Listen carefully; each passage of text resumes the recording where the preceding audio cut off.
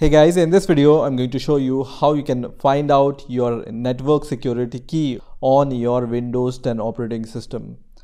So let's get started. So what we are going to do is we are going to first of all check which Wi-Fi we are connected to.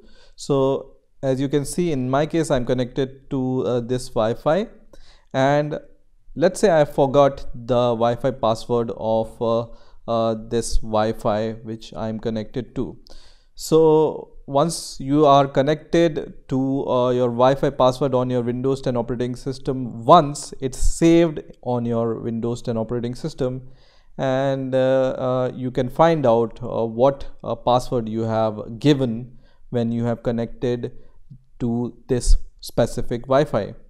So to find out this Wi-Fi password, what you can do is just right click on your network icon here. So I'm going to just right click here and then click on open network and internet settings. And once this window opens, you need to scroll down and then click on network and sharing center.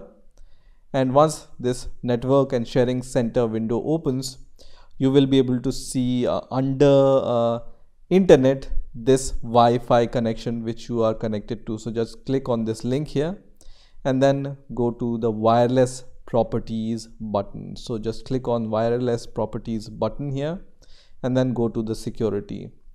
So here the third option is the option which you are looking for. So it's called network security key, or it's the password of your Wi-Fi which you have given. So in order to view this password, you just need to click on show characters and you will be able to see your Wi-Fi password here.